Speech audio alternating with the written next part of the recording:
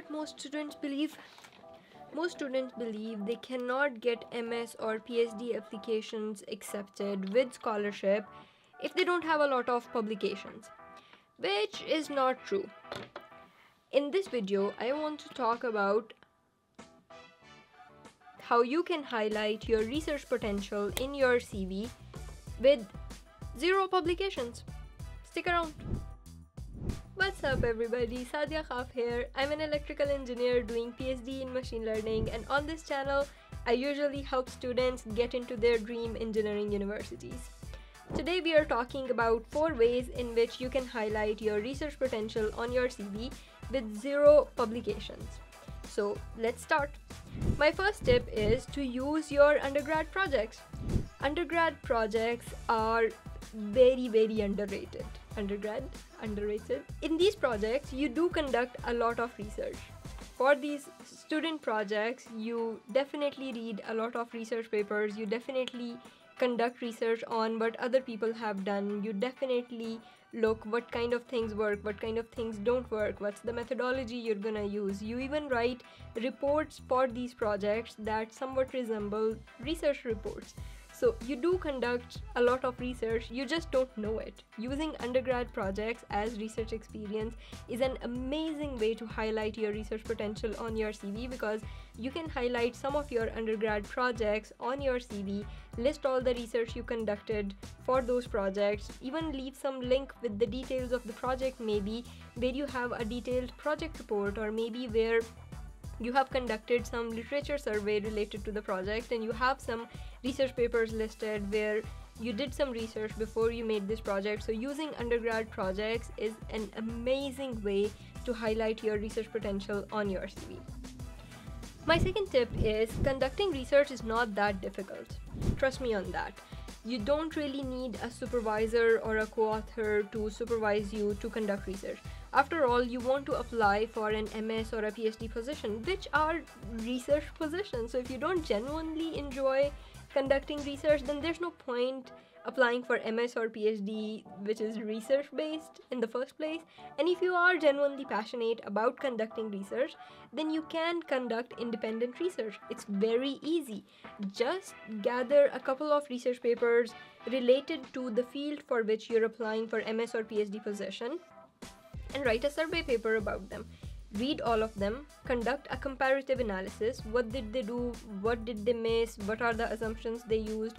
What was good and bad about each paper, and how you would have done a certain thing, or what are your proposed solutions for the problem that you're trying to solve, and submit it to any of the journals, any of the conferences, wherever you find appropriate. And depending upon the scope of the research you conducted, the number of papers you included in this paper, your paper has a pretty decent chance of getting accepted because you conducted a thorough research on what other people are doing in your field. And this will be a highly valuable experience towards your MS or PhD degree in the first place, because you already have now a wealth of knowledge by reading all these papers before even you started your MS or PhD in the subject, and it will even give you some clarity about whether or not you really want to pursue that field. Because a lot of times we start research in certain field and then we end up realizing, oh no, this is not really what I thought this field would be. The name sounded very cool, but the actual reality is it's all just boring math. So in that case, you will be better off not getting stuck in an MS or PhD that you don't like. So do conduct your research, try to submit it to a good quality conference or journal paper. My third tip here is, if you do need to get your work reviewed, if you do need someone to review your work, it's not very difficult either. If you have, for example, conducted certain research, written a paper, and the only factor that's stopping you from submitting it to a good quality paper is that you don't have enough history and you are afraid that since you don't have a supervisor listed on it, since you don't have a co-author listed on it, my paper might get rejected, it's very easy to ask people to be your co-authors, especially if you offer them that they don't have to do anything. Approach anyone working in your field. Before sending them your manuscript, ask them if they would like to be your co-author and tell them all they have to do is review the paper, and put their name on it. And they don't have to do any of the work. Tell them, I have done all the work. This is my paper. I just need someone more credible than me to review it and be my co-author. So you can reach out to different people in your field and invite them to be your co-authors through this way. By the way, if you are enjoying my videos about creating amazing CVs, I have created a detailed Skillshare course about it. I will leave a link in the description. You don't even have to pay for Skillshare to attend my course. It's a very short course. You can just sign up for the free trial. It gives you, I think, 7 or 10 days free trial. So you can just take my course and cancel the subscription anytime you like. You can take my course basically for free just by signing up for a free trial. I will leave the link to the course in the description.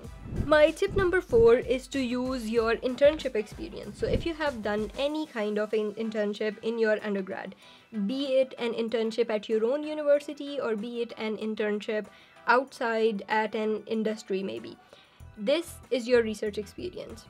In your internship, you have conducted some kind of surveys, you have conducted some kind of experiments, you have gotten some kind of results. You can list that as your research experience, especially if you did an academic internship, especially if you worked with a research institute. So if you don't have any research experience on your CV right now and you don't have any internships, I highly encourage you to apply for some research related internships so that you can have a decent research experience on your CV even if you don't have any publications, and that research internship experience will count as valuable as having some papers on your CV when you're applying for these research-based MS and PhD positions. And my last tip here for you is to use your final year project as a research experience. Your final year project is a year-long, sometimes a year and a half or 2 years long project. Students in engineering spend a ridiculous amount of time making their final year projects, thinking about their final year projects, conducting literature surveys for their final year projects. And at the end of the final year project, we all already write an FYP report. In that final year project report, we have already written our literature surveys, literature analysis, we have already written our methodology, we have already written the experiments that we have conducted, and we have already written our conclusions about the project. That extensive, long report is basically a very long research paper. Why not turn that into a research paper?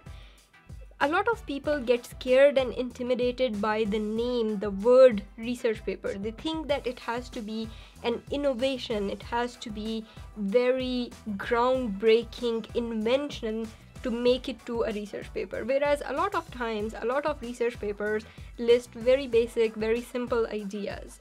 So your final year project is a huge opportunity to turn your final year project report into a research paper. You just need to take the time to take the important bits of your report, summarize it into a 2 to 4 pages research paper, and it has basically all of the same sections. It has an abstract, an introduction, a literature review, it has your simulations and experiments section, and finally it has some results analysis and a conclusion section. So it's basically just a short version of whatever you have already written for your final year project report. So why not use that report and turn it into a research paper and submit it to a good quality conference or journal. That way, that paper that you have just submitted becomes your research experience. Even if your paper gets rejected, you still have a proof of work that you can show on your applications for MS and PhD that you have submitted a research paper, and then later professors can ask you if you can send them a copy of the work that you submitted. They can analyze the quality of your work from that, and they can judge if they want to hire you or not as a future student.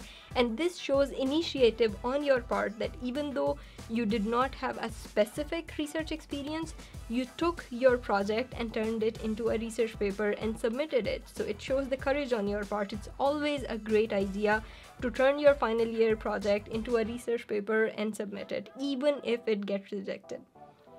I hope these tips helped you.